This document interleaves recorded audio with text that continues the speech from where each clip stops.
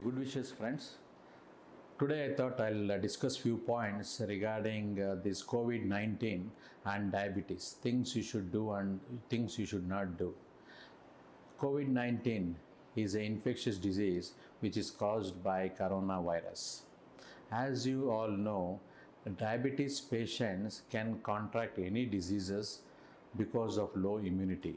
In the same way, they can develop COVID-19, that is coronavirus infection, very fast compared to normal people. So you should be very careful about that. So what you should do, maintain your blood glucose level, which is very important.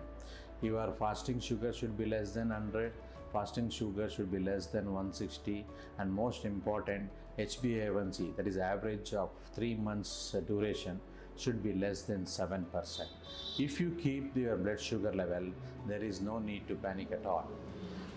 Why it is important? Because if there is a fluctuation in the blood glucose level, the things becomes very difficult. Means the person can develop complications of coronavirus very easily. They can develop respiratory complications and all those things.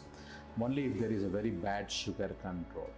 But always remember, if at all, if you have any symptoms like feverish, running nose, throat irritation, body pain, shortness of breath, if anything is there, kindly contact your diabetes doctor, tell him about this symptom. He will do the necessary things and he'll advise the necessary things to do. The most important thing is, don't panic. It's not a big disease. If you are aware, if you take care of it very well, nothing will happen. The most important things to do is, you avoid the crowded places, wash your hands with soap and water regularly so that infections doesn't spread. If you come across any person who is having this cough and sneezing and cold, try to maintain a distance between you and that person. Drink plenty of water. Doing hot water gargling, that is salt water gargling, 2 to 3 times per day is a good option. Drinking plenty of unsweetened, especially diabetes, unsweetened drinks is very important.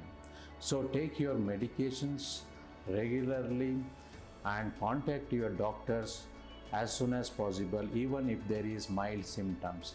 Never neglect, because diabetes associated with other conditions like blood pressure and heart problems, or it may be any kidney problems, they are prone to develop complications much earlier than compared to the normal people.